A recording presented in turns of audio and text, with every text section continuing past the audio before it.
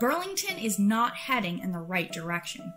From failed development projects to a failing police department and policies that put the needs of big developers and corporations over working people. The policies of the last decade are not working, and our neighbors, our community, our city is struggling. Now it's time for a new direction that will bring our city together by refocusing our local government on policies that address the needs of all our community members and the planet. We're done demanding civil rights. We will not just take people being civil to us. We want the same treatment and we demand equality. On March 2nd, we will have an opportunity to elect new city leadership, and we need you to be a big part of that process. Find out more and register for the caucus at progressiveparty.org/newdirectionbtv. Paid for by the Vermont Progressive Party. Hello, I'm Annie, co-chair of the Burlington City Committee of the Vermont Progressive Party. Thanks so much for joining us today. Welcome to the Mayoral Candidate Forum on Social and Racial Justice. Thanks so much to our audience, our potential candidates, and our facilitators. Special thanks to organizers Nate Lantieri and Sarah Spirtino. Thank you to our facilitators Mohammed Abdi and Mohammed Jafar, and to our potential mayoral candidates, Councillor Pine and Councillor Tracy. Our goal is to provide the opportunity for left of center Burlington voters to get to know potential candidates for mayor before we get to the caucus and the actual voting. This is a forum, not a debate. The moderators will pose questions that have been submitted by people who have registered for the caucus, and questions that they think that they've come up with. And then there's also an opportunity, if you would like to pose questions on the Facebook live stream, there may be time at the end for us to take some of those. The forum format is 60 minutes with a little bit of time at the end for possibly additional questions and closing statements. So tomorrow night is our next and last forum. It will be about economic justice. It's also at 6 p.m. and it will be hosted at the same place. And this is all leading up to our grand caucus on December 1st, where we will decide who is our candidate for the next progressive mayor of Burlington. And to register to participate in that caucus, you need to go to www.progressiveparty.org/newdirectionbtv. You can also find the recording for this forum and for last week's forum at that link. I also wanted to thank Vermont Racial Justice Alliance and the Black Perspective for co-sponsoring this event with us. And on behalf of the Burlington Vermont Progressive Party, thanks for joining us. And now I'll send it over to the facilitators. Hello, Mohammed. Thank you very much, Annie. First and foremost, thank you all for being here today. Thank you to the candidates. I will introduce myself. My name is Mohammed Jafar. I am a community member and like to consider myself a community activist as well. And I'm just glad to be here and to be a part of this process. And I'll let Mohammed Abdi introduce himself as well before we jump in. Hello, everyone. Thanks for joining us today. My name is Mohammed Abdi. I am one of the two co-founders of the Black Perspective. We've been doing some social justice work around the Burlington area, and I'm happy to be facilitating this meeting. Again, thank you, candidates and viewers, for coming out tonight. Without further ado, to get us started, we will do a coin flip, which today, Brian Pine, you will get to decide the flip, and I have the coin in my hand. If you will call it, and that'll start our questions off. Thanks, Mojo. I'll take heads. Heads. Tails it is. All right, so Max, you get the first question, and our first question will be a general question about mayorship. Let me just pull up my questions here. What does the mayor, so for this first question, you have 3 minutes. The second question, and I will specify I will clearly state how many minutes you have for each question. For this first question, what does the mayor do in Burlington, and what will your term as mayor look like? You have 3 minutes for your response. Thanks, Mohammed. And I also want to thank Mohammed Abdi for joining us as well and for doing the forum and for moderating this forum. It's just wonderful to be with both of you this evening and to have a chance to lay out my vision for how I'll run the city of Burlington if elected as your next mayor. I think that what we've seen over the last several months has been an awakening within our city of Burlington, because for far too long we've been asleep. We've been asleep in terms of how we deal with issues of racial and social justice in Burlington, and we have not done enough to build the inclusive and equitable city that we all know that we can be. I think we've dealt with these issues in the frame of policing in the city of Burlington. However, I think that there is a much broader conversation that needs to take place as well. I think it's necessary and essential that we deal with the issues around public safety, because we have a public safety system right now that is not providing safety for all members of our community, and specifically is being, if we're being completely honest, violent towards Black people in our community. And so we need to be very clear about that. However, we also need to broaden our vision and to understand that it's not just about preventing violence. That's a baseline condition. We need to make sure that we're doing everything we can to create the opportunities and the ability for people to thrive in our city. And this involves, making sure that we're creating opportunities for cultural and economic empowerment, making sure that we're using city government as an activist force to make sure that we're centering those voices, bringing people into the conversation, and having the most diverse administration that we can have, that we've had in Burlington history, as opposed to an administration that keeps people out, that limits the conversation, that is exclusive, and that tries to push policies that people don't like by selling it to us through campaigns. We need to have a mayor that is collaborative, that works with people, that centers BIPOC voices, that centers LGBTQ voices,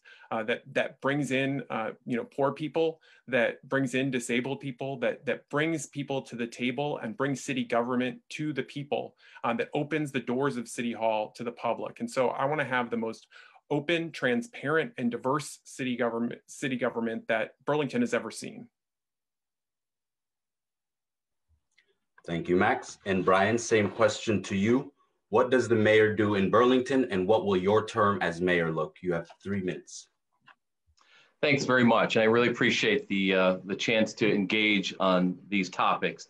The answer to the question very directly, the mayor of Burlington's job, in addition to managing the city, which is an entity with about 680 employees and a $62 million budget, is really to provide that vision and that leadership, and to serve as the person who brings diverse interests together, develops common vision, and moves us forward as a community in the most inclusive, respectful way that brings new voices and all voices to the table, and values and respects opinions, whether they're opinions you agree with or disagree with. I feel that that's critical to explain in my vision of what the mayor of Burlington should be.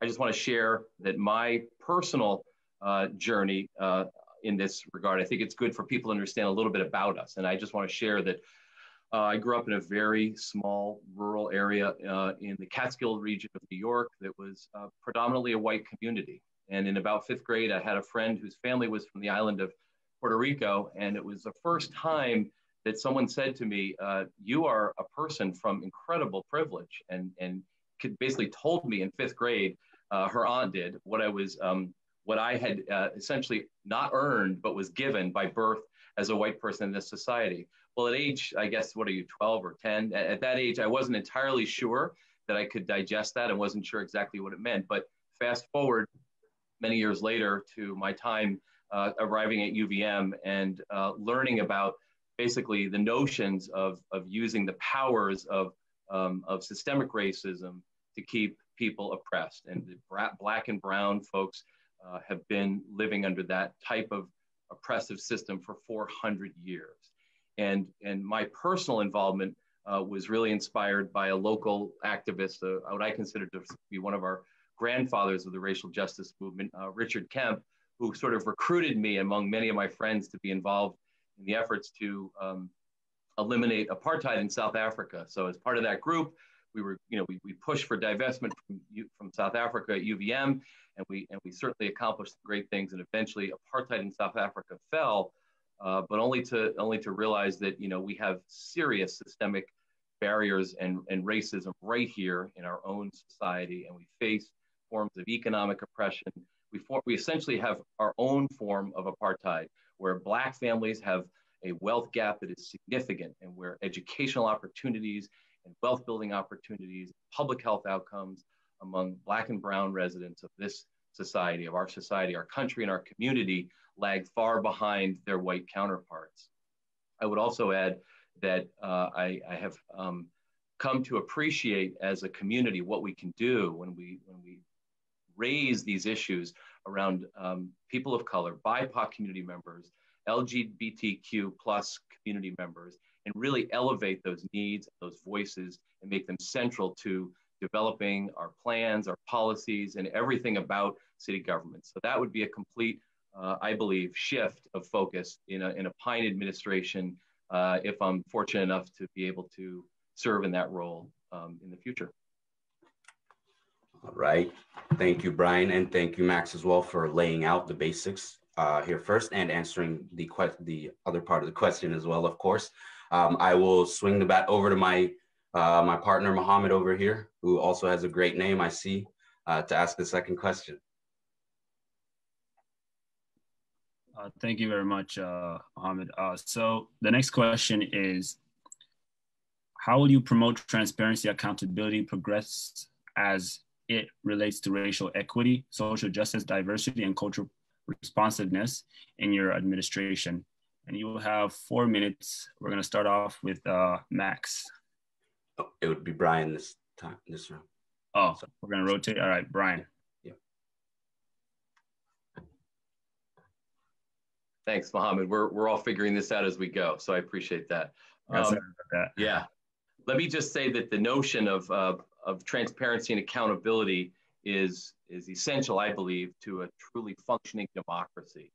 And it is one of the fundamental principles that I would be advancing, and I believe our community expects and deserves a fully transparent and accountable city administration. But I would add that for many, many years, BIPOC voices have been essentially telling us messages repeatedly about discrimination, about forms of oppression that have been keeping them from reaching their full potential, from experiencing the benefits of living in this community, and from being able to be assured of the security and safety of themselves and their families. And we have honestly not done a great job listening. So I just want to acknowledge that and say that we have, I believe, a need, a requirement as elected officials to both listen to those voices and let those voices drive us to a place where we are focused on gathering the information needed, the data needed, have data-driven processes, never forgetting that we're gathering this data for a critical purpose of breaking down the barriers to full participation in their society. And we have an obligation as elected officials to hold ourselves accountable by gathering data, by monitoring data, and by making changes based on what we see in that data. And we want to make sure that the way we define what data should be gathered is inclusive, so that we don't rely on the same old experts and the same room of Ivy League trained experts who come in and tell us what data we should gather. We need to actually go to the community and say, what are the indicators you feel we need to be gathering here and keeping track of, so that we can show folks that yes, in fact, the stop rate, the traffic stop rates for Black residents of Burlington continually outstrips the traffic stop rate of all other groups, of all other racial groups. We need to say as a community that we are going to measure these data, we're going to evaluate them, but we're also going to hold ourselves accountable through department heads are going to be expected under my administration to show actual tangible progress, and the way we evaluate our budget decisions and our staffing and how we actually promote people or not promote people ought to be measured against how are we doing among those in our community who are most marginalized. And that's the focus I would bring to transparency and accountability.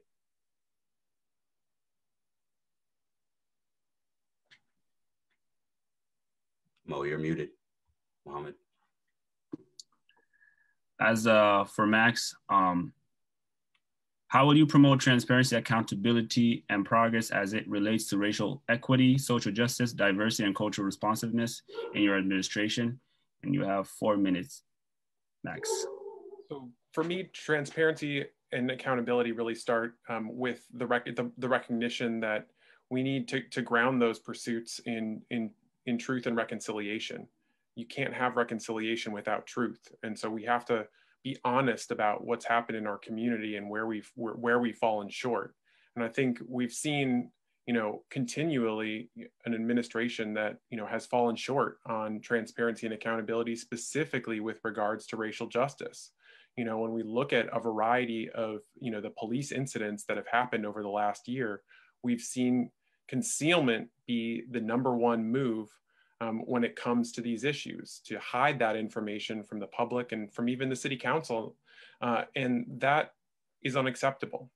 In order to contend with the issues that our community faces, we need a mayor who will be honest when things don't go the right way, when unjust incidents happen, when we have these violent incidents. We need to be clear with our community about what has happened. We can't hide it only for them to come out months later, as we did, as we saw with, Coro, Campbell, and Bellavance, or Del Pozo. We cannot hide from the truth if we really hope to make change. And so I think we need to really make sure that as an administration, that we're bringing these issues out to the public and having an honest conversation about what actually happened. And then from that, I think that we need to also be honest with ourselves. I feel like one of the things that's really part and parcel to white supremacy culture is this failure to admit wrong, this inability to say, you know what, I really messed up there. I could have done this situation differently. I could have done better. And, in this particular situation, what we've seen is that we have a mayor who's just unwilling to admit fault or wrong. At no point has he said, I really should have told you about Del Pozo sooner. I really should have, pushed them to inform the city council when these other incidents happened, when people are being, body slammed into the ground. I should have told you that. And because I didn't, I actually made the situation worse. And I think that is something that hasn't happened, but that we really need if we're truly, being accountable. We need a mayor who's willing to admit wrong and hold themselves accountable when these situations happen, because that's really the only way that we're going to move forward. And I think that we have to be willing to learn from those mistakes. At the same time, I think we also need to set a vision. As Councilor Pine was saying, I certainly agree with the need to make sure that we are tracking the data around the city, not only when it comes to traffic stops, not only when it comes to use of force, but really broaden that tracking effort out to the who, what, where, and how city services are and are not delivered currently, and where the gaps are, where the disparities exist, and then set meaningful goals that department heads and city staff, for that matter. And I think it's going to need to include everybody in the city, and then really hold those accountable, and then to, I think, also create forums in which we're actually reporting back and checking in with the public on the goals that we set, and having those, having the public drive those conversations, so that we're bringing, not just this technocratic approach to city government and to accountability, but making sure that we're putting the people first. Thank you, Max and Brian. I appreciate both those responses for more reasons than one, especially in this current climate. So thank you both. For our third question, Max, this question will start with you. Many community members feel that too much of the city decision-making process happens behind closed doors.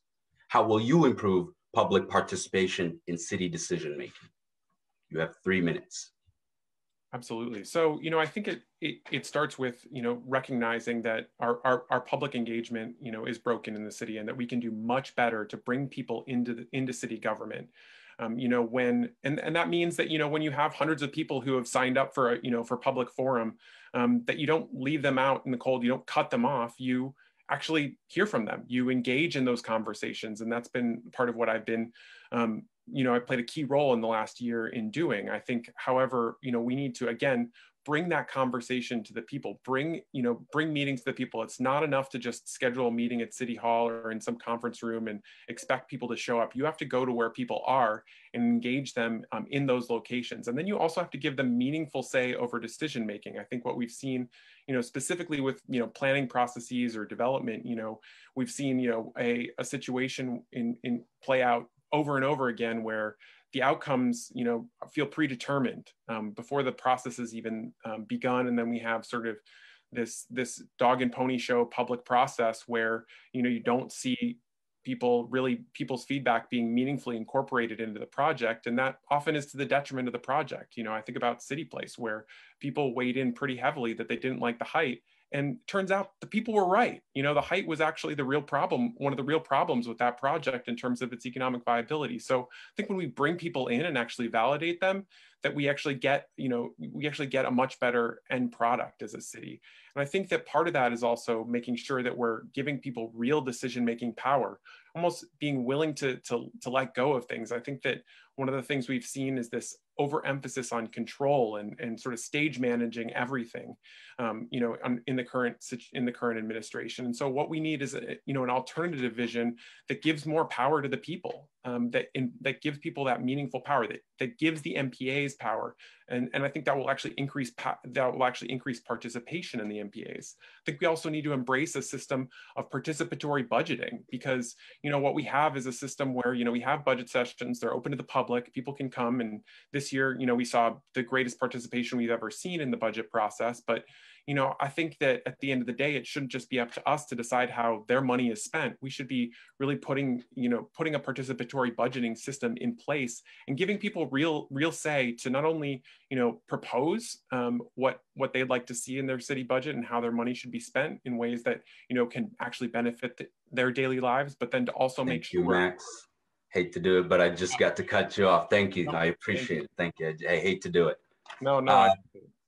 Brian, same question to you. Many community members feel that too much of the city decision-making process happens behind closed doors. How will you improve public participation in city decision-making? And you have 3 minutes. Well, this is an especially critical time that we are sitting here in our homes, having meetings essentially on digital formats that aren't even accessible to many people. So let's just be upfront about that. And I would just point out that 40 years ago, Bernie Sanders ran on the platform of opening up city government. And at that time, city council met in this little room up on the 3rd floor that is now where CETO is located, with all the doors shut, and they allowed smoking in that room. And it was truly smoke-filled rooms with closed doors.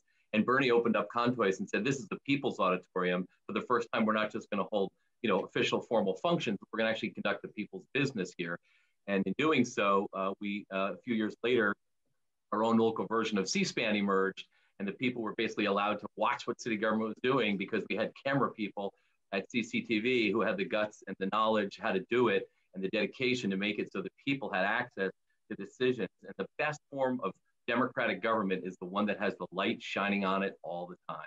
We need to have the people being able to see what's going on, and we need to have it so that people feel that decisions are being made, at least through a thorough process. We won't always agree. We definitely won't always agree, but that's critical. I would just add that the NPAs were created with a goal in mind that was a very laudable goal, and that goal, we've never fully achieved that goal, and that is to bring direct democracy into our city in a way that can't be achieved through representative democracy. People vote every year for people, and then those folks go and they try and represent them. But NPAs were intended to give people a meaningful voice in that process.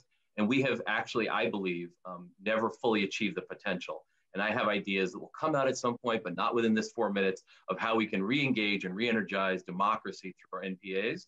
But I just want to share that my experience at CETO, when the mayor said, develop a North Street revitalization plan, I could have just gone and hired an expert to do it. But what I did was I convened tenants, homeowners, business people, nonprofit organizations, and we convened around a North Street task force that came up with a really locally focused initiative that rebuilt the public infrastructure, but did it not just to make the street look pretty and gentrify it, but did it in a way that brought opportunities for BIPOC-owned businesses. When you look at North Street today, that result shows, that effort shows. We renovated housing and made it perpetually affordable. We focused on the youth. We did focus groups for elderly, focus groups for new Americans, and we brought people to the table in that process. That's the type of public participation that we need to bring back to City Hall, and I'm ready to do that. Thank you. Thank you again, Brian, and I will swing it right over to Mohammed for our fourth question. So this is going to be for you, Brian. Racial justice in this city was a major talking point through the past few months. In this city, we have 2 remaining officers on the Burlington Police Department. Many people want removed, and a police union with entrenched power resistance to large-scale change. What does potential discipline for these officers look like in comparison to removal of Officer Belevance, and how do you hope to reform the Burlington Police Department? Okay, I will try to answer the question about the specifics of those officers. I think that's the focus there for a minute, but I'll expand upon that a little bit. I have stood firmly with my colleagues on the council in support of actions needed to really significantly change the way we police ourselves as a community. We have to remember, it's the people who are paying the taxes to pay the police to police our own community. So we have to just keep that in the forefront of all of our discussions. It's our police force. They need to reflect the values of this community. I would say that the situation with what I saw, I personally believe were examples of excessive use of force, were not handled properly by the chief. And ultimately, we as a community suffered significantly from the tear in our social fabric as a community when we saw what came out through the lawsuits. That's when we learned about it. We did not know what had happened. And honestly, the existing contracts that govern the way discipline is handled are completely outdated and need to be completely revised and reformed. And we need an administration that's focused on that. We need to make it really clear that we are not going to try to essentially shut down or close the police union down as an operation, but we need the police union to recognize that they need to reflect local community values. The standards that this community has have not been upheld, and that contract needs to be completely redone with that in mind. Moving forward, I don't have an answer today for how we're going to specifically deal with the remaining officers of the 2 that we feel committed excessive use of force. Those issues, I believe, need to be handled in a way that respects the fact that there are due process requirements. We as a city need to respect those processes, but I'm going to commit to finding an alternative approach to ensuring that officers who present safety concerns and make BIPOC folks feel unsafe in the community, we need to deal with that in a proactive way, and that I will commit to. Thank you very much for you, Max. Racial justice in this city was a major talking point through the past few months. We have 2 remaining officers on the Burlington Police Department. Many people want removed and a police union with entrenched power resistant to large-scale change. What does potential discipline for these officers look like in comparison to the removal of Officer Belevance, and how do you hope to reform the Burlington Police Department? So I think that, with each of these officers' situations, that as soon as I became, aware of each of them, I was horrified by them. I think that we need to make sure that we do everything that we can to hold our police officers accountable, and the discipline that was put down on these officers did not at all deal with the severity or recognize the harm that was caused. And therefore, we've seen a situation that, has responded in kind, which is to say that, and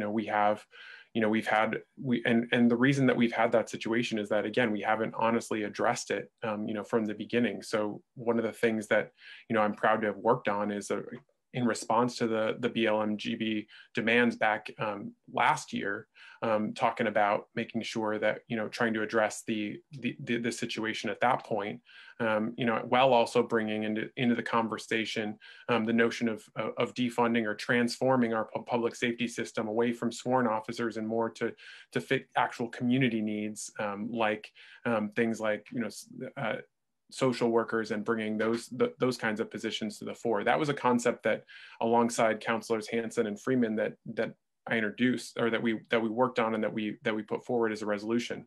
Fortunately, that resolution failed on a 9-3.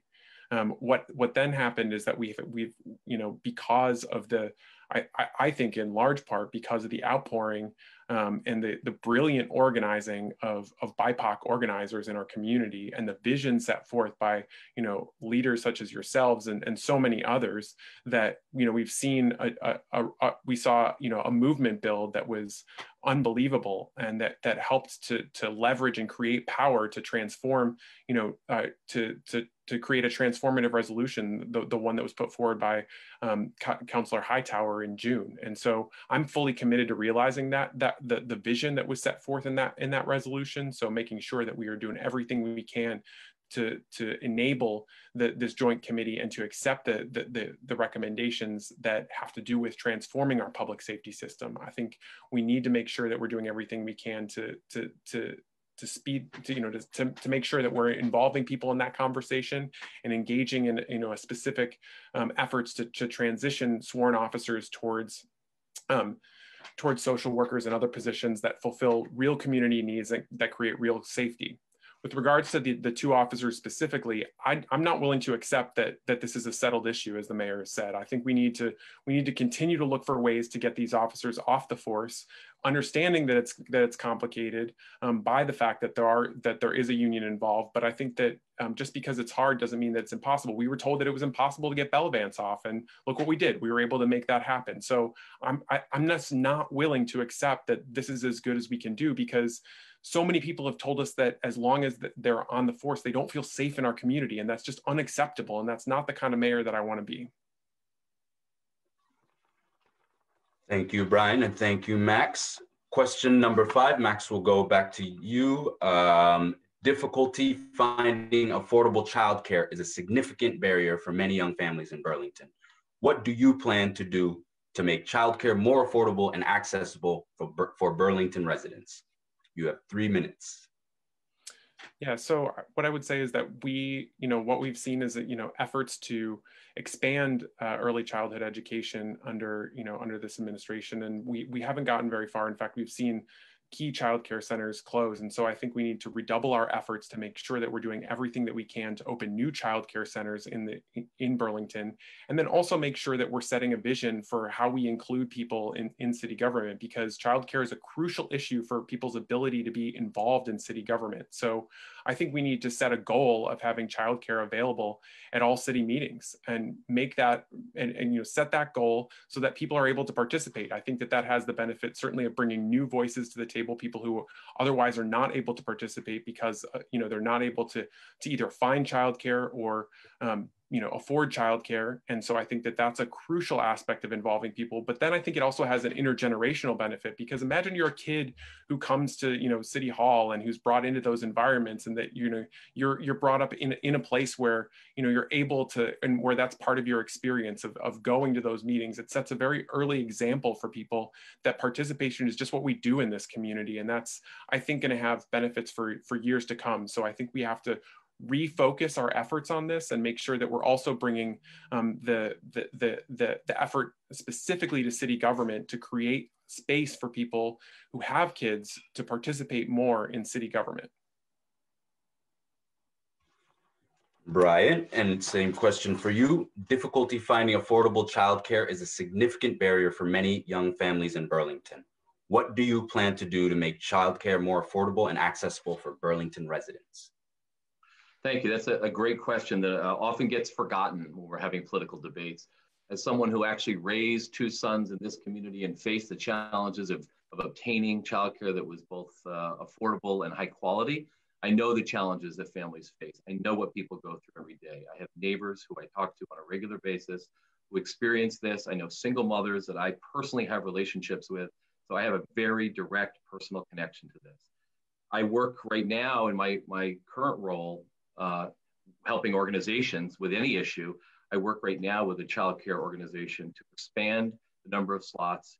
I've succeeded in helping them stay open during the pandemic and reopen and expand the number of slots that they have available, because I understand how to navigate the process of both permitting and financing and state licensing requirements. And I understand what's involved in actually providing childcare and ensuring that the children have the most enriching opportunity, but also that the workers who are doing the work, who are never paid enough for taking care of our children, making our children ready to go to school.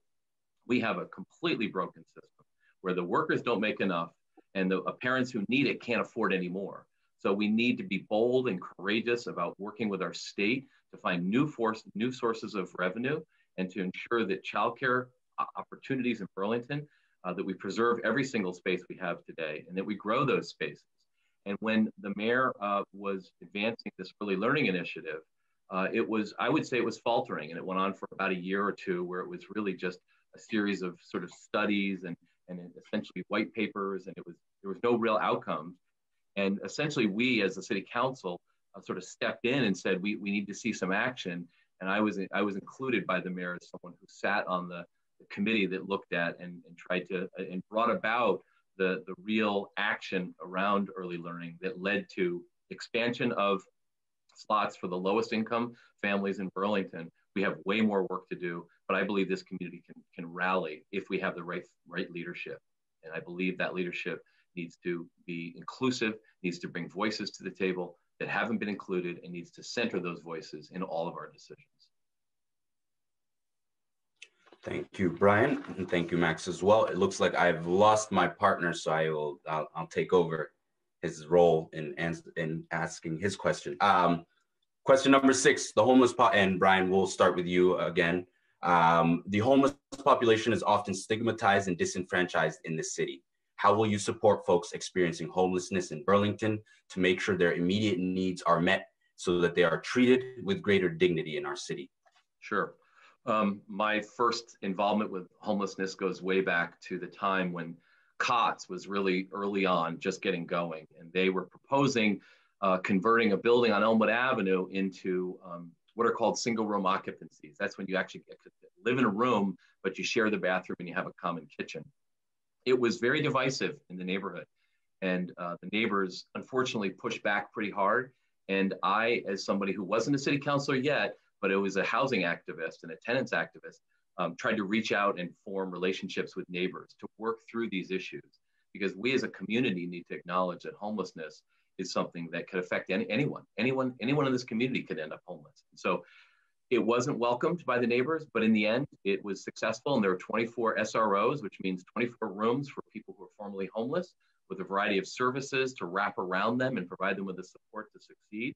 And eventually, it didn't take long at all for the neighbors to realize this was an incredible asset, because the people living there all of a sudden were community members. They were offering to help people shovel, and they were sweeping sidewalks. And all of a sudden, people who they feared turned out to be wonderful, incredible neighbors. I have relationships directly with people with lived experience in homelessness, but more importantly, I've gone and actually met with the homeless at the homeless encampments in the South End to find out what it's like and what do you need? What kind of support do you need from the city? So last summer at Stephen Marshall's request, I went and met with some folks living in an encampment, and I heard directly what their needs were. And their needs are actually quite simple. They just want a safe place to be able to stay and be left alone and be outside and have some basic services. And so I would like to initiate a new effort that would essentially make camping at various locations with certain sanitation services provided by the city as a way that we respond to this need. Because as they told me, even though there are shelters available and there are housing programs and all kinds of programs, this is a population that really has some barriers that they personally can't overcome that will enable them to succeed in that situation. So they need this opportunity to be able to camp out. I also just want to mention, for 5 years, I chaired the Homeless Alliance for Chittenden County, which was based out of Burlington. And we brought a really data-driven focus to how homelessness could be not just sort of relieved or alleviated, but actually eliminated. And we've made some major progress with veteran homelessness.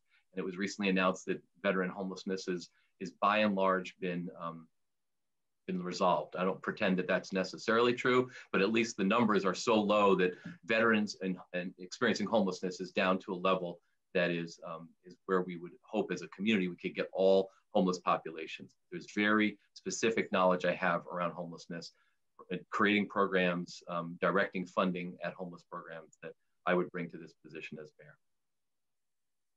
Thank you, Brian. And Max, to you, the same question.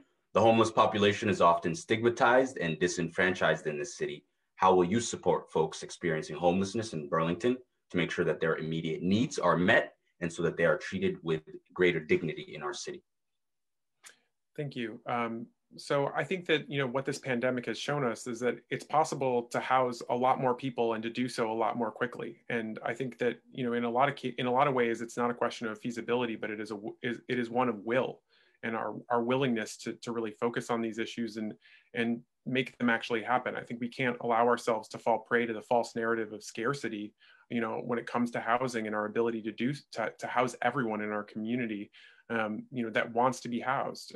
And so I think that it's important to make sure that we're just setting that as sort of our framework for the city, that we're putting a housing first model as a priority, and that we're doing so in a way that's dignified and not being prescriptive or paternalistic about how we do it. It's not okay to just come in and say, we're gonna build a housing,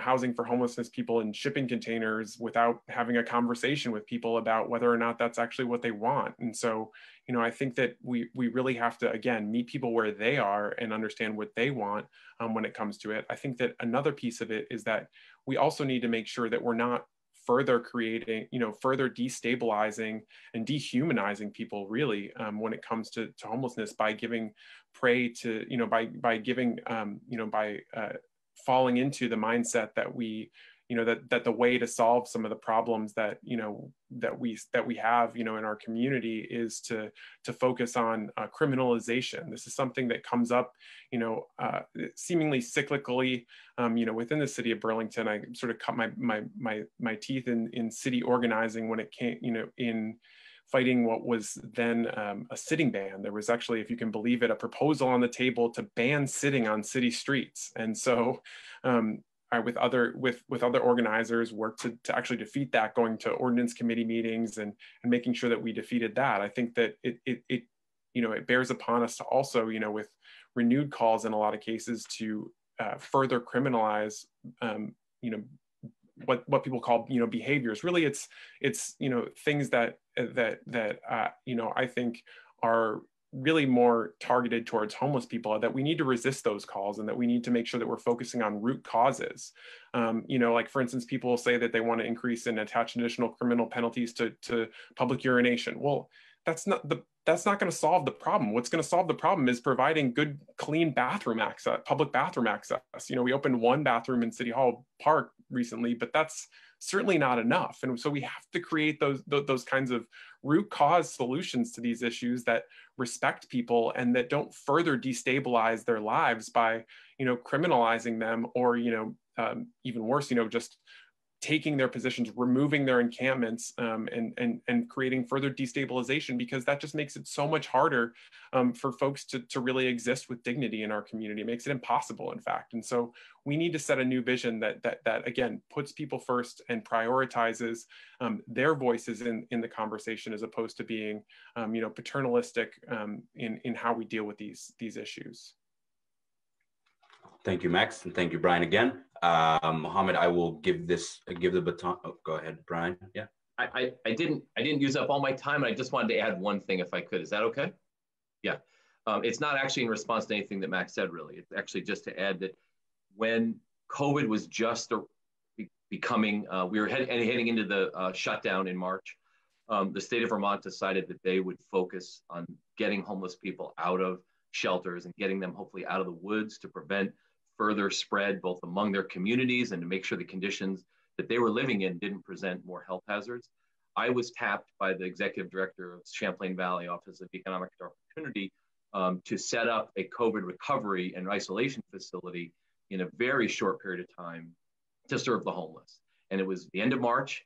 And by April 13th, we had the first guest arrive at the Holiday Inn, which we converted from a hotel to a COVID isolation and recovery center. And what was required to do that was to really use the resources of this community in a way that is only something you can do if you've had the experience doing it. And so that type of experience, I think, is unique in terms of being able to implement really great ideas and critical ideas that need to happen quickly. But I just wanted to share that that was something that I was involved with, and it was successful. We succeeded so well that we put ourselves out of a job about 2 months later. Thank you, Brian. Max, we are doing okay on time. If you had one other thing to say, or you're all set? No, we can move on. Excellent. Mohammed, I'm going to hand the baton back to you. I do want the audience that we have and our candidates know that following this last question, we will move into getting our questions from the participants, or not participants, but the viewers rather.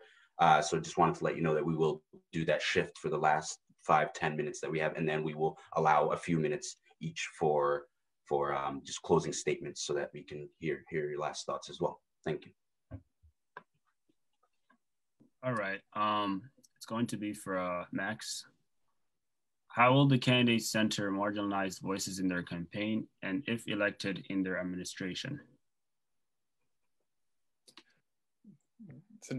It's a crucial question, and one that I think starts with recognizing what it means to be, a white person, and what you're and understanding the privilege that you bring to the table, both as a white person and then also male privilege. I mean, all of those kinds of things that come to the fore as part of that. I think it's also as part of that understanding that you need to shut up and get out of the way in a lot of cases. And when people bring you a vision for how you can transform the city, as for instance the Racial Justice Alliance has done with Operation Phoenix Rise, you need to not put up barriers. You need to bring that vision to the fore and do everything you can to realize it. When you have visions that were brought forward, like the reparations task force, don't put up barriers to that, make that happen. And then in terms of just, city meetings, I think we need to not only get more people to city meetings. I think we've been seeing some great participation happening recently, but then, when we need to understand that what happens when people get there, because it's not enough to just have more people show up. I think we really need to understand how we treat people there. And I've been, one of the things that I've done as city council president has been to introduce a progressive stack.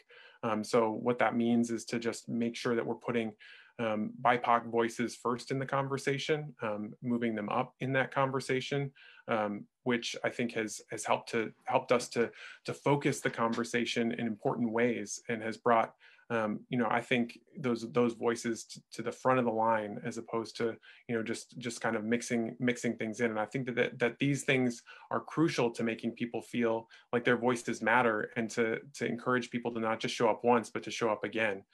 So I think it's not just about how you not just about shutting up and getting out of the way, but it's also about creating conditions within city government for BIPOC voices to thrive once they get there. Just before we move on to Brian, I just wanted to give a quick plug to the folks that are viewing to please send in any questions that you have in the comments. I know Brian and Max are doing excellent, but I'm sure we have more questions as well. So please throw them in the comments if you're viewing. Thank you. Thank you very much, Max. So as for you, Brian, how will you center marginalized voices in your campaign, and if elected, in your administration? Oh, thank you very much. That's I think that is one of the most critical questions here that we face today. We have talked and talked, and talk is important. It's part of the process, but we all will hopefully be judged by our actions. And I believe that we need to fundamentally shift the dialogue, and we need to acknowledge what is meant when we say white supremacy culture.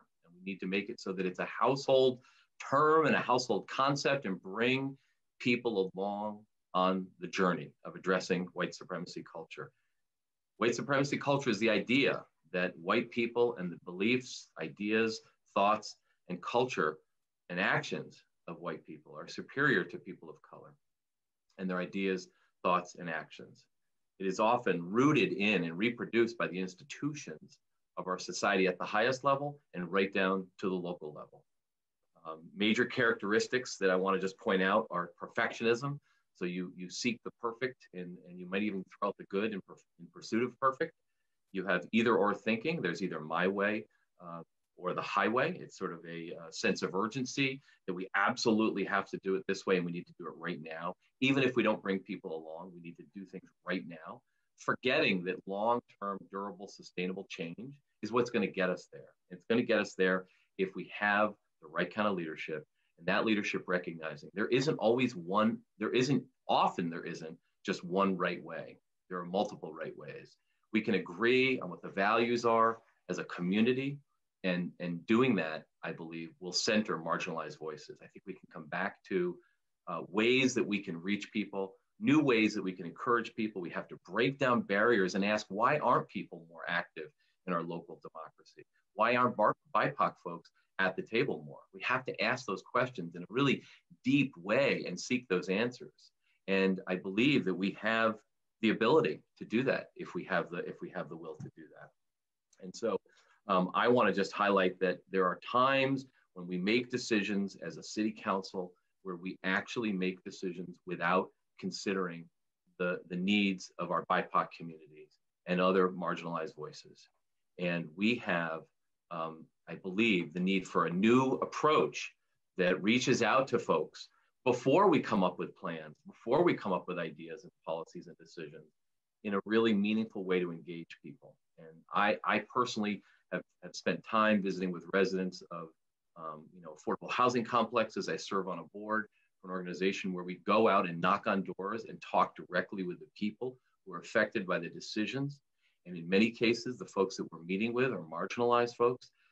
And we really want to ensure that they not just feel welcome, but that it's incumbent upon us as elected officials to take our power and our privilege and go out and actually seek their ideas, seek their input in a way that is genuine and is meaningful and gives an opportunity to change the way we're not just thinking, but the policies and the programs and the plans we come up with has to be informed by those conversations. It's not enough just to have what are often called performative measures, where we put out great statements, or we put out press releases, or we hold press conferences.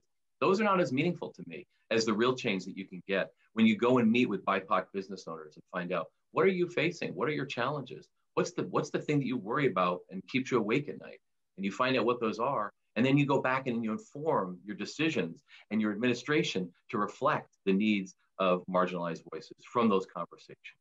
So that's the focus I would bring. I have a lifetime of doing that. I've lived in the Old North End for 35 years, and I bring a steadfast commitment to the people who are marginalized in this society due to no fault of their own, marginalized and are kept at the margins and are never able to achieve full participation in this community. I want to elevate those voices, bring them in, and I will do that from day one. Thank you, Brian, and thank you, Max. That does conclude the questions that we had prepared. All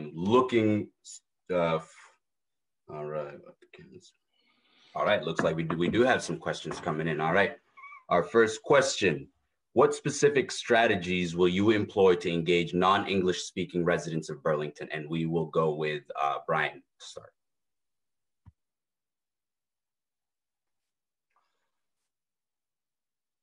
I think we just saw through the efforts around the pandemic that translation services, and I think Mojo knows what I'm talking about, were not provided in a meaningful way until it was pointed out by community members that we were ignoring the needs of folks for whom English is not their first language. Of limited English proficiency is we as a campaign are going to be ensuring that our website is accessible. So that's something we're personally doing, and I haven't had the time yet to ensure that's the case, but that's a commitment we've made.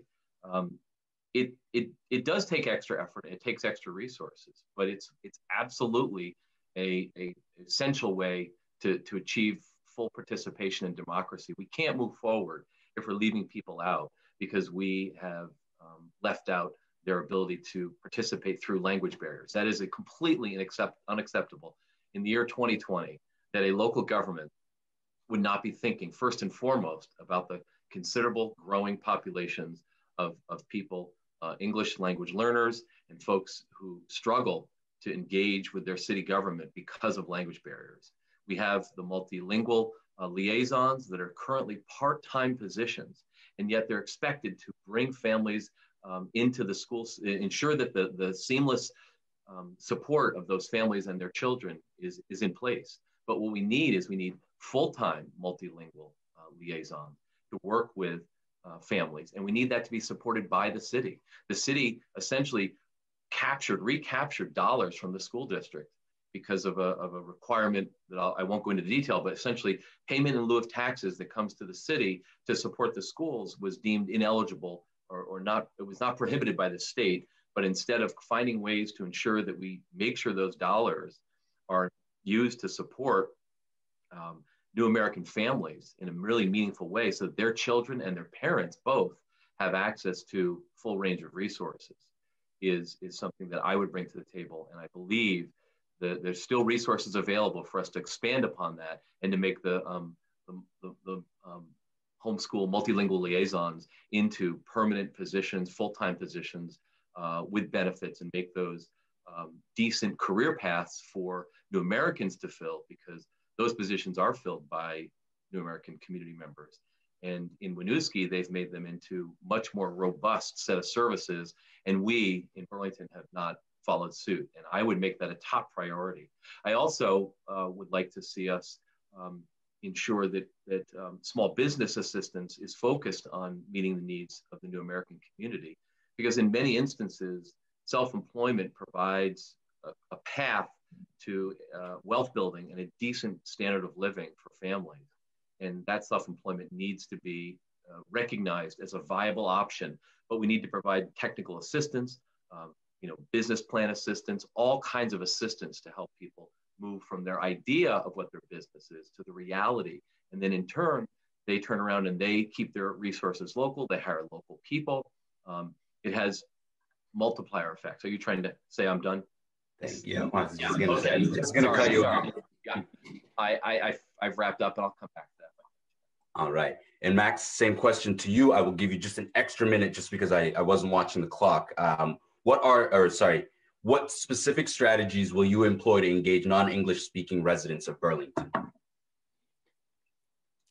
Thanks for the question, whoever entered it, and appreciate the participation. I understand we have quite a few folks watching, which is awesome. We really appreciate that. That's the whole point of this process. So in terms of specific strategies, I think that we need to do much more than we're currently doing. I think that anything that has come has been through, efforts of folks like yourself, Mohammed, who have pointed out the real shortcomings of the city. And so when people come to us with these recommendations around this, we need to around the needs of our community and point these things out. We need to really act on them and make sure that we're bringing them to the fore. So I think that there's a couple areas where we've seen some pretty glaring,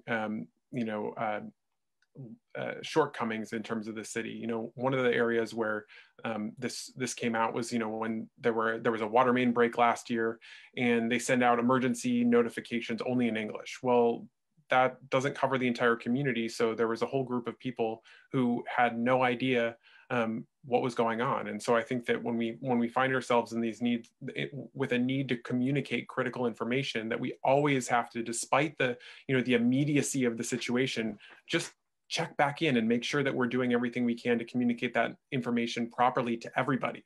I think it also, and this is part of, I think, institutionalizing how we communicate as a city. So we're always asking that question of, how are we communicating this information? So I think that, because for instance, on the city website, it was really hard to find translation services. It's gotten better. I think we're going to need to continue to make those efforts, front and center. I think it's also going to have to be really helpful to understand and to put out information in multiple languages on social media channels. But we have to understand that not everybody uses that, and that's not the way to access them. So again, to that concept of bringing city government to the people, making sure that you're also doing that sort of physical outreach and not just doing in English, but to also print things out and actually bring them to the community so that people know about it. And then, if in the context of, inviting people to a meeting, or letting people know that a meeting is taking place, in any number of different languages, I think that we also need to make sure that when people get to that meeting, that there are translation services available so that people can participate in city government. We just had a city council meeting, last week where we were talking about, where we were dealing with licensing issues, and we had someone who mentioned that they were not that they were an English language learner on that call, and that that this posed a challenge to them, and they acknowledged that in the meeting. And it was one of those things that really highlighted the need for us to develop targeted, specific outreach for people when they're coming to city council meetings, to make sure that they have the context that's necessary in order to participate, and that they're able to understand the language, able to understand what's taking place. Thank you. I hate doing it, but I'm so sorry. All right, our next question. This question will start with Max. Actually, I'm going to go to the next question. I'll revisit that one, but I'd like this one answered first. What are your plans to better serve the disabled population in the city of Burlington? Max, you've got 3 minutes. And I'm sorry, now I have to be a little bit more reinforcing of the time frame. I apologize to both of you. Absolutely. So I think that one of the things is that we need to make sure that we're doing everything we can to incorporate universal design into city designs, and making sure that any new designs that we're having are not, building in new barriers to the city, but rather that are removing them and creating a more accessible city. And when you do that, that creates the context for people to include them, to be included and to access the public realm. Think that it's crucial that this goes part, and a crucial part of that is also making sure that we just take care of our city infrastructure. I've advocated for investing specifically in our sidewalks, because it's really hard for folks who use wheelchairs to get around in many cases, because of the deteriorated conditions that we find in so many places around our city. So I've advocated for, and as mayor would continue to make significant investments in our cities, while also providing upgraded crosswalks and making sure that we're doing everything we can to make it easier to get around, in our city. And then the other piece is also making sure that, when we talk about city government as well, and city meetings, that we're creating opportunities again. And I think this is, part of the translation piece, is that we're also dealing with and making sure that we're creating opportunities for folks with disabilities to participate in city government, in city meetings, by providing the necessary accommodations that create the context in which people are able to actually participate in city government. Because I think that's, that the way that we've been doing things, creates unnecessary barriers and keeps those voices out of City Hall. And that's not what we need. We need to be bringing as many voices as possible into City Hall, and our policies can be transformative in how we do that. Thank you. And Brian, to you, the same question. What are your plans to better serve the disabled population in the city of Burlington? Sure. It wasn't that long ago that we had an accessibility committee, and that has not been staffed and has not been kept current. So we don't really have a focus on accessibility. I would return that to a priority for the city, to ensure that when we do things like capital needs assessments, and when we determine things like where the paving and curb dollars, or I'm sorry, the sidewalk dollars are going, that we have accessibility advocates at the table. We need to include them and give them resources so they can actually participate in a meaningful way. I started doing a project in our neighborhood, and it became more difficult with COVID, of asking residents to point out areas of the sidewalk that need to be addressed, and getting pictures and getting the address, and it got right complicated. I realized that's actually not the role of the city councilor, even though it was an interesting project. So I brought it to the Public Works Department attention, and was able to get them to focus on it a little bit more. But I would say we have concepts around universal design, so that all buildings have to include features that make them accessible and visitable, so that anyone can visit a building if they have a physical disability. I think we also have to acknowledge that there's a number of disabilities that aren't visible, and mental illness is is one that is a serious disability and needs to be accounted for. And we need to ensure that, one of the things that's come out of our experience as a community around the pandemic is that people who never had access, because we're doing things through Zoom, now are able to participate. And I was a delegate to the Democratic National Convention, along with somebody who said this convention was extremely accessible for me as a person in a wheelchair. This is a Vermonter who's also a Bernie delegate, said, I didn't feel this way in 2016, and we were both delegates then as well. But now in 2020, here we are essentially conducting a convention through Zoom, but she was able to participate more fully in that process. So it takes you a minute to step back and think about, what does that mean? And what can we do as a community to make sure that we come out of this in a way that takes the benefits of what we've learned in this pandemic and make sure that we don't forget and don't abandon what we've started doing, which is making everything much more accessible through that. Also, I just want to mention that accessibility affects seniors disproportionately, and that seniors need to be given the support to age in place. We have to bolster the home share program. We need to ensure that our home care providers and the home care workers who help people age in place have decent livable wages and benefits, so that we can keep people safe and healthy in their community, in their homes. But we do that through wrapping around a series of supports to ensure that people can live, continue to live out their days in their own homes. And that's a piece of dignity that I would like to bring to city government. Thank you. Thank you to the both of you. We have one final and last question. We have time for one final and last question before we do our closing statements. And this question comes from myself. So Brian, Max, you are both white men. So my question is, how do you see the systems that exist, and how do you recognize yourself and your role in those systems? And what does that mean as a mayor if you win, as someone who will be a mayor of a very diverse city? How do you see your role, and what do you plan to do in recognizing that role and also kind of pointing it out? And for this one, I think we went with Brian last time. We'll go with Max this time. Or was it the other way around? Please correct me if I'm wrong, Mohammed. Yeah, it's the other way around. Yeah, Brian, you go first. Yep. Sure. Thank you for that question. And I think it's always important for us to kind of reflect a little bit on our own personal journey and our own personal perspective. And a friend of mine shared this metaphor with me, and the way it was described as anti-racism work is like taking a walk in a beautiful forest with a deep green canopy. And through that canopy, dense streams of light shine through. In the beams of light, there are particles that are always there, but we don't usually see them. And for white people, racism is like the particles in the light that we don't always see, but are always present. And we need to be, as white people, we need to take responsibility for what we can do. And our journey needs to be our journey, and it shouldn't fall on BIPOC community members to bring us on that journey. We need to personally take responsibility to do the personal learning, to do the listening, to do the meaningful engagement with people, to do the readings and the research. We need to actually engage in this work as though our life depended on it, because it does depend on it. And we, especially as white males in positions of power, need to constantly find ways to include voices who are left out. We need to include people of color. We need to include folks with disabilities, LGBTQ plus communities.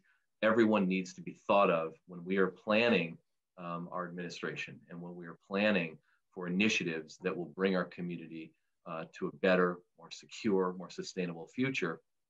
We can't do those and really achieve that and achieve full participation by voices that are often marginalized.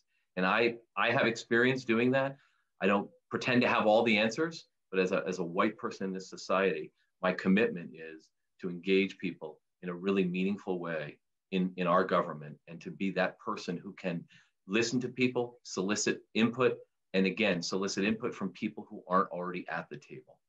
And that is my pledge to this community. If I'm lucky enough to proceed through this process, I will pledge to do that in a way that is respectful of people's dignity and is as inclusive as possible, And I will look forward to doing that as Mayor of Burlington. Thank you. Max, same question to you. How do you plan to just recognize your identity as a white male and how that perpetuates some of the systems that exist? And what do you plan to do to, again, recognize it, but also point it out? I think it starts with understanding and recognizing and calling out your own privilege. And I know that I have tremendous privilege in our society, and that privilege is grounded in white supremacy culture. So I think you have to understand that, what that means. And I think that so much of what is called upon, those of us who are, white males in this society is to really be willing to question that privilege in meaningful ways, and not only to question it, but to really change and take action on it. And I think that, as a part of that, we need to make sure that we're doing everything we can to listen. So that goes back to what I was saying about shutting up and getting out of the way when BIPOC voices come to the table with a vision for, what they need to be empowered, and that we create the conditions for that to thrive, for those visions to thrive.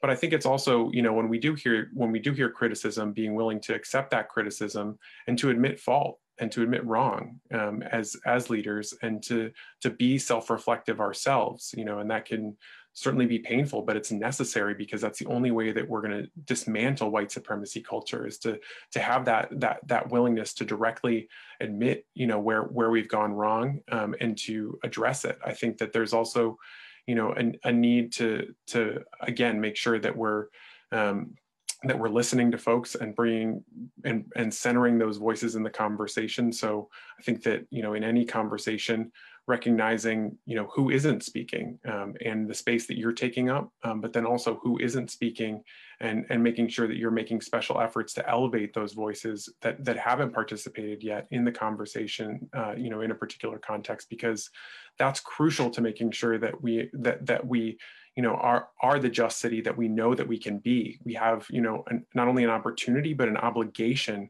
to be a more inclusive city. And that's exactly what I want to do as mayor. All right. Again, Brian and Max, thank you very much. That does conclude for our questions. I'd like to just move us into our final statements. I did lose my coin. I was going to do a coin flip for the final statement as well. Instead, we're going to turn it into a little bit of a competition. My favorite number is in between 0 and 10. You each get to pick a number. Whoever is closest or hits the dot gets to go first. Brian, if you will unmute, both of you can just kind of say what number you think that comes to mind from 0 to 10. Number 7's your favorite. Oh, sorry. 7. It is 7. I don't know how you got that spot on. That was good. So Brian, you get the closing statement, and then Max, you will close us after that. Awesome. Okay. I am incredibly honored and humbled by this, not just this experience tonight, but this whole experience of attempting to lay out a vision and to demonstrate the type of inclusive leadership that I would provide to this community. For me, racial justice is a personal journey, but it's also a systemic journey. In order for it to be sustainable and truly transformative, we need to personally take responsibility for our role in participating in a society which is fundamentally based on a series of policies and practices that over centuries have kept BIPOC communities from full participation and from full benefits of being part of our society. We have an opportunity, I believe, to turn over a new page and to open a new chapter.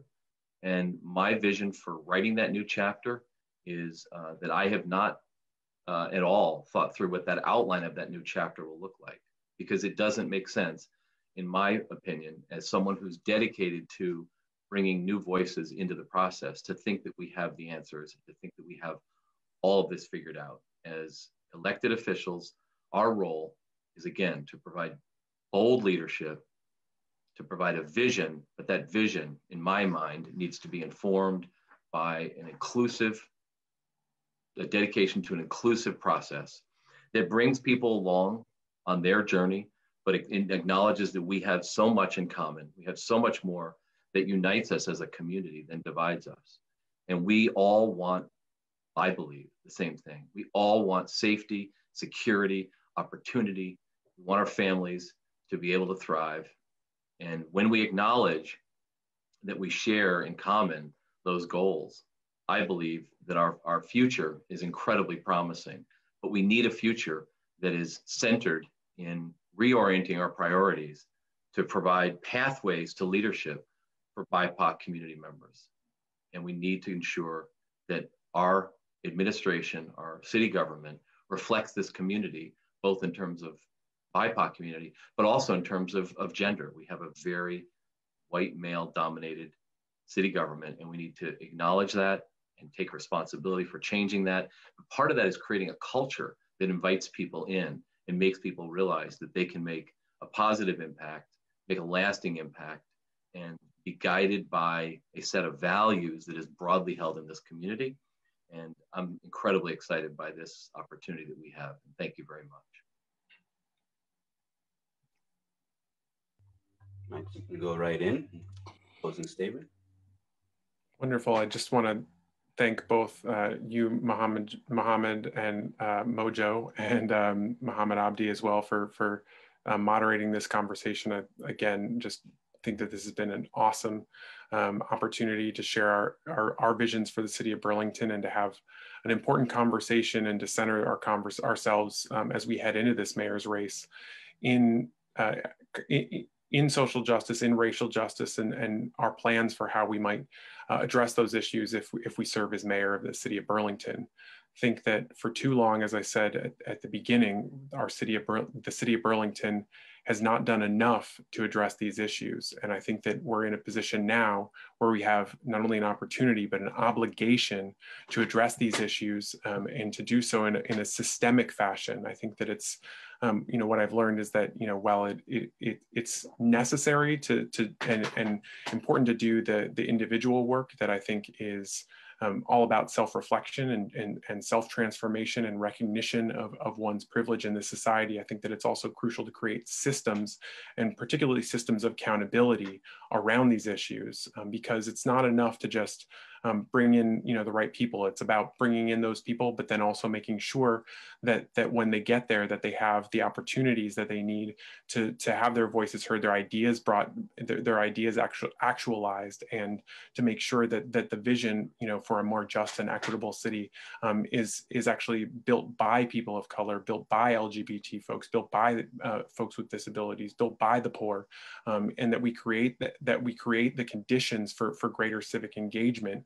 Because when we do that, we see that we have the opportunity for transformation. I think that, one of the things that I think back on is how, going back to that notion of not having done, nearly enough on these issues, I think one of the things that has helped to wake up our city, around these issues was the massive public forum that we had. When you bring people to the table, give them the opportunity to participate, you can see incredible things happen. And I think that, we see that we change the conversation around race as a city, and around racial justice, bringing to the, and specifically around public safety, because we brought people in, because we gave them the chance to have their voices heard, because we didn't cut them off, after only a couple hours. We stayed up till all hours of the night to bring those voices in, and that was crucial in terms of realizing, transformational change and creating the conditions for that. I think that, that it's also crucial that we not just deal with and provide a public safety and transform a public safety system in which,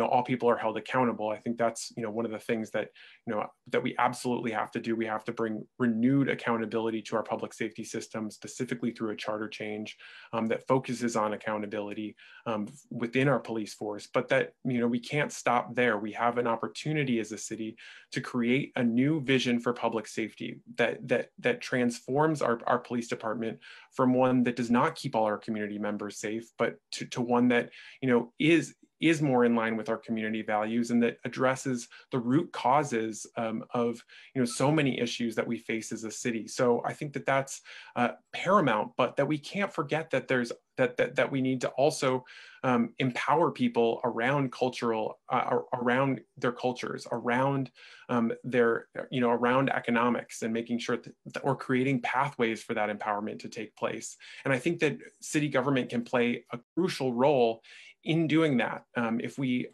use city government in an activist fashion, that we can actually create meaningful change around so many of these issues that will stand in stark contrast to what we see today, where we've only made halting progress on these issues. And so this is what I want to see if I'm elected as your next mayor, and that I would hope to bring to the table is that collaborative, inclusive, and equitable vision for the city of Burlington.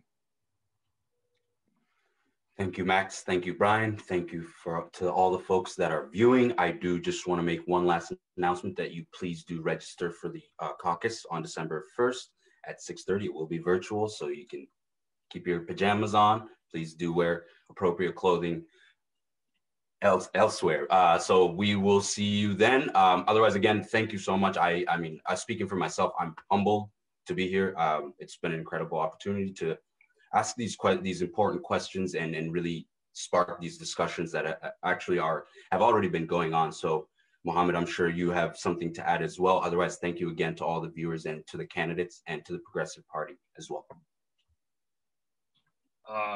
Same here. I like to thank all you guys for coming and representing what you're going to be doing as you go for office. But I would just like to just clarify that we have to understand that when we say the community, we're not talking about the white community. We're talking about the minorities here.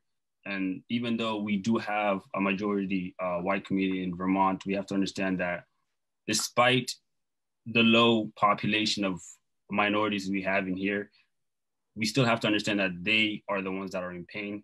They have been literally crying for about a whole month, and they weren't even given what they wanted. And I just want to let you guys know that if you guys are not able to give these minorities what they need, then you shouldn't try to talk about it. You know what I mean? Thank you very much. All right, thank you all. I think that concludes our live. Our session, our forum. I don't know how else other than to log out. So I guess thank you again.